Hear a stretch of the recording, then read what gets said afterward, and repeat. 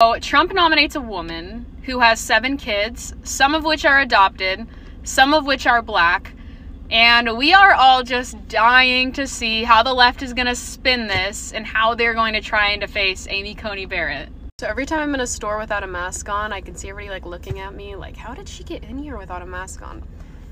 And the secret is when you're walking in and they say, "Excuse me, ma'am, you need to be wearing a mask to enter."